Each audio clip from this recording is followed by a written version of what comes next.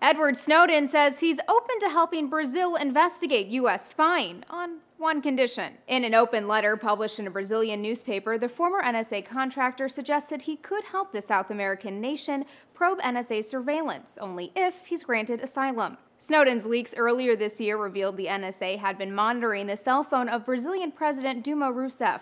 It caused such an uproar, she called off a state visit with President Obama.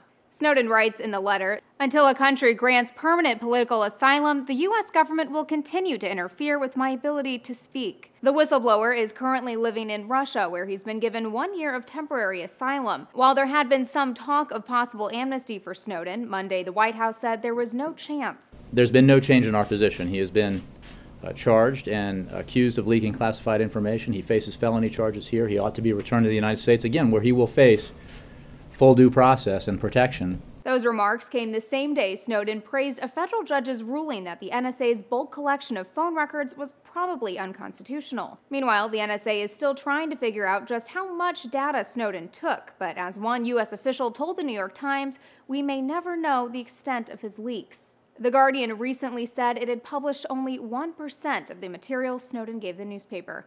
For Newsy, I'm Elizabeth Hagedorn, multiple sources, a broader view.